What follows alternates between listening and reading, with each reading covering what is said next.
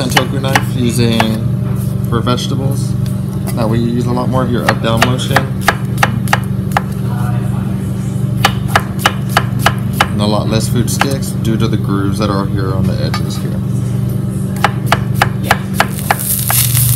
Just want to make sure that they're in a nice even layer so that all of them do get a chance to touch the pan. So don't overload it. Brown up on the other side. That's what we're looking for. We're looking for that hard sear in there, so that way we can go ahead and get that nice color.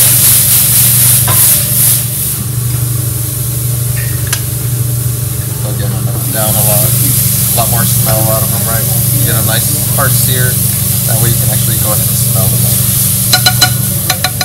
You know, see, it looked like it was a lot when I put it in there, and then by the time we're done, we're down to just this little bowl.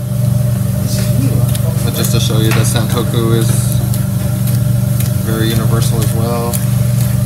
You notice that recipe says don't overbeat it, don't overbeat it. Because what you're doing is you're taking in caramelized onions and mushrooms.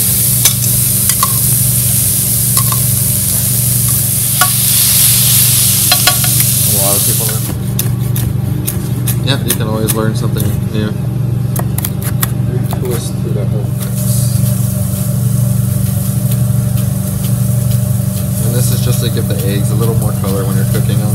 That way it's already kind of incorporated into the shell as opposed to just throwing it on at the very end. Nice breaks, easy breaks to go ahead and make sure that they all come out.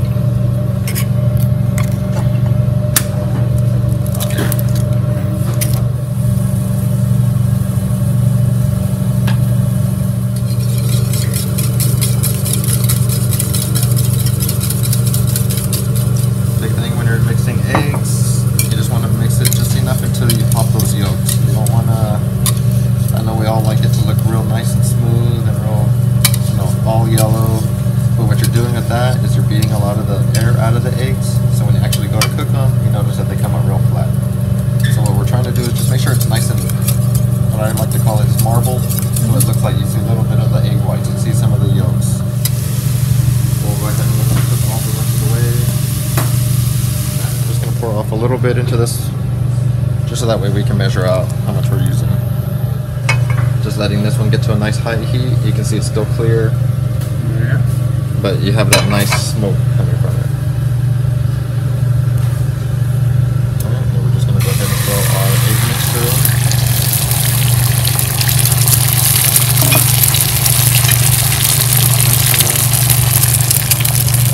And we just want to make sure kind of pull the eggs to the side.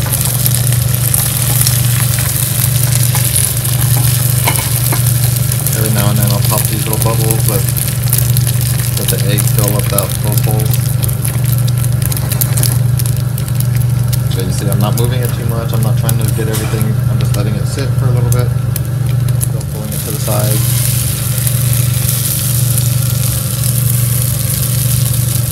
Now what size pan is it?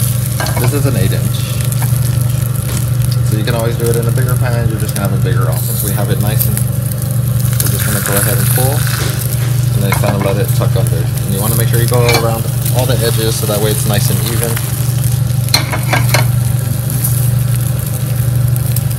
And we're going to go ahead and turn off our heat.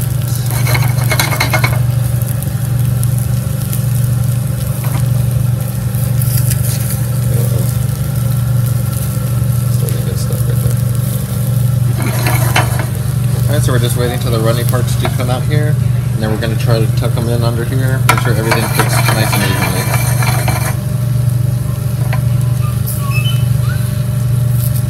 Make sure it's nice non-stick, and then we're going to go ahead and make sure that everything moves fluidly before we go ahead and do that flip. Just in case it doesn't go all the way. And you can see it's not browned on the outside, on the back end. Nice ingredients in, or filling.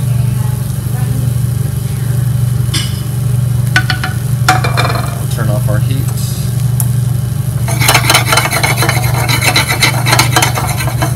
We'll go ahead and add some avocado. So my heat's off. All I'm doing is adding everything else in. Or the outer layer to go ahead and just do that. That way you can just go ahead and peel it right off. Well, that's a good trick. I mean, it takes talent to not go through it. You can hold it in your hand, but then you're worried about if your knife's that sharp, then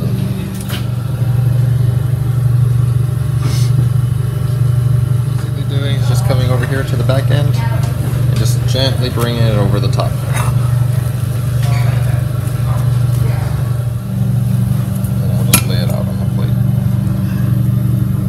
So it's nice and moist.